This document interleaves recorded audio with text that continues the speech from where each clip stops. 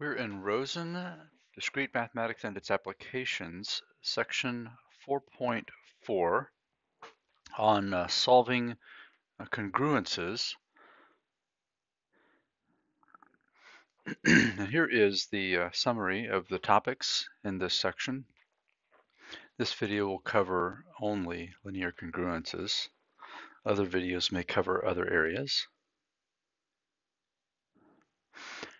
What is a linear congruence? Well, the analogy to keep in mind would be a linear equation such as ax equals b, where a and b are constants and x is a variable. A linear congruence is ax is congruent to b mod m, where again our m is always a positive integer.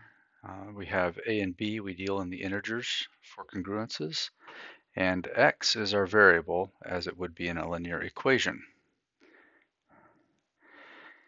And then the solutions to the congruence ax is congruent to b mod m are all the integers x that satisfy the congruence. And notice that we talk about the solutions being plural. All right, another definition. If I have an integer a, I say that a bar is its inverse if a bar times a is congruent to 1 mod m. So that is its inverse. The inverse of a is a bar. Let's look at an example. 5 is an inverse of 3 mod 7.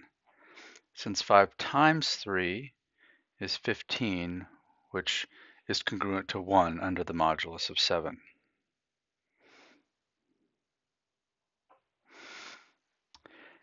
The use of the inverse will be much like the use of the inverse in normal equation mathematics. We'll multiply both sides by the inverse in order to get a solution for x. So since we can't divide by a in general, but we can always multiply both sides by a bar to solve for x. In regular mathematics, we would multiply both sides by the inverse of a to get the solution.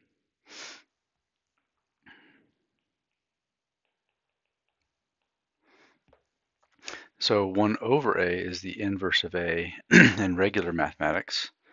We'll do the same thing in modular arithmetic. We'll multiply both sides by the inverse, but it'll be this a bar.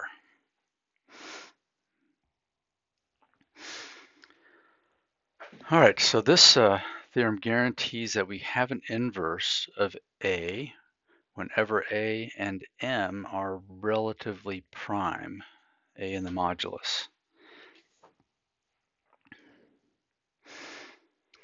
And so if a and m are relatively prime, then an inverse of a exists.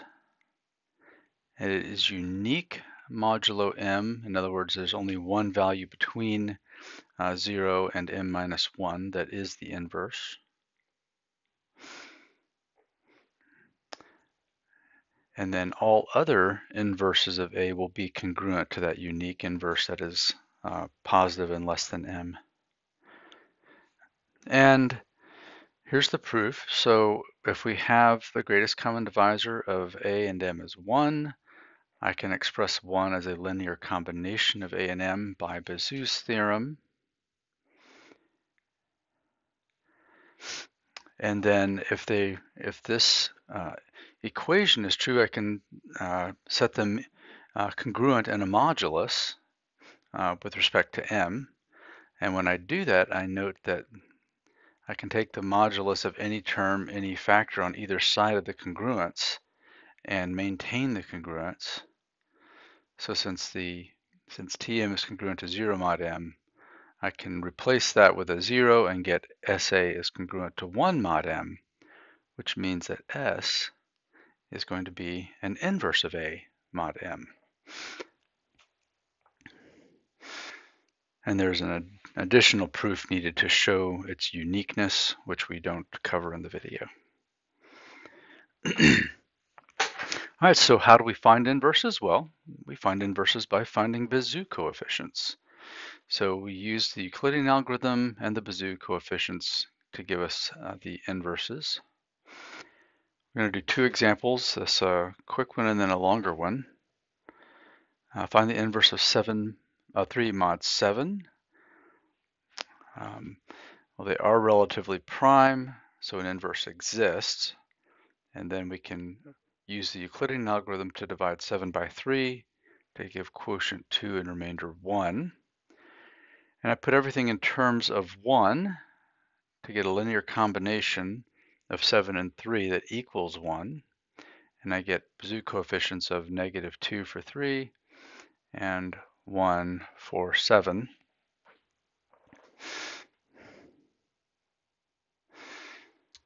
And because -2 is the Bezout coefficient for 3, it is the inverse of 3 mod 7. Also, every integer that is congruent to -2 mod 7 is an inverse of 3 mod 7. And I note that 5 is the unique inverse that is positive and less than 7. But any one of them will work. All right, let's look at another example that's longer. I want to find the inverse of 101 mod 4620. And so we'll need to find the Bezout coefficients for this, but first we need to use the Euclidean algorithm to show that there is indeed an inverse. And then we'll use all of the steps of the Euclidean algorithm in the second pass to find the Bezout coefficients. So let's start the Euclidean algorithm. We have 4620 as the dividend, 101 as the divisor to give us 75 as the remainder. 101 becomes the dividend, 75 becomes the divisor to give us 26 as the remainder. 75 becomes the dividend, 26 the divisor to give us 23 as the remainder. 26 the dividend, 23 divisor to give us 3 as the remainder. 23 is the dividend, 3 is the divisor to give us 2 as a remainder. 3 is the dividend, 2 is the divisor to give us 1 as the remainder. And then we have the stopping condition with 0 remainder. Okay, so we 1 is our last non-zero remainder. That means that 101 does have an inverse modulo 4620. And now let's start to do the second pass so we can find the Bezout coefficients. Okay, here we go. Working from the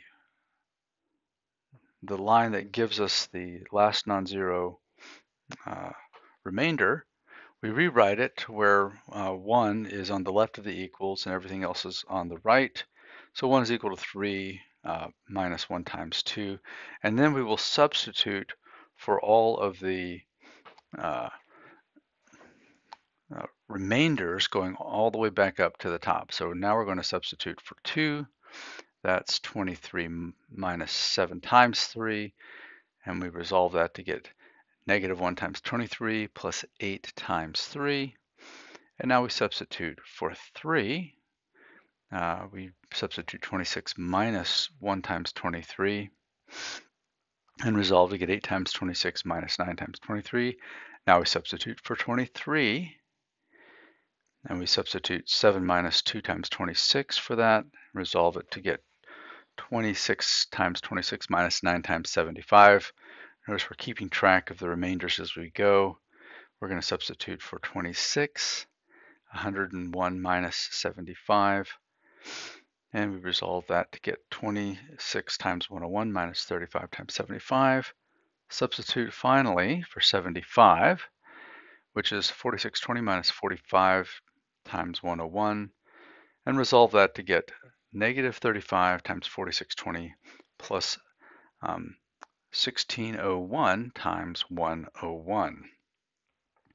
So our Bezout coefficients are negative 35 for 4620, 1601 for 101, and 1601 will be the inverse of 101 modulo 4620.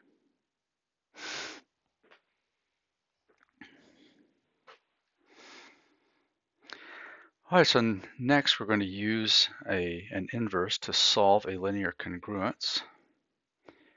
And so if we have a linear congruence and A and M are relatively prime, we can multiply both sides by A bar. And then again, what are the solutions we're asking of this congruence? 3x is congruent to 4 mod 7. We had found earlier that negative 2 is an inverse of 3 mod 7. So we'll multiply both sides by negative 2. And this next line, I show that this negative 6, as we get over here, that's congruent to 1 mod 7. So that whole thing becomes a 1. And negative 2 times 4 gives us negative 8, which is congruent to 6 mod 7. So we get x is congruent to 6 mod 7.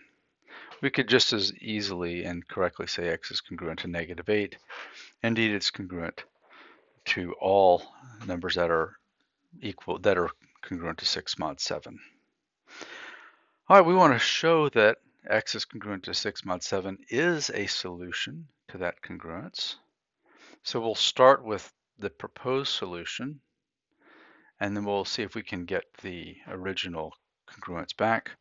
What we do is we're going to multiply both sides of our proposed solution by 3 to get 3x is congruent to 3 times 6, but that equals 18, and 18 is congruent to 4 mod 7. We show that all x that are congruent to 6 mod 7 satisfy our congruence.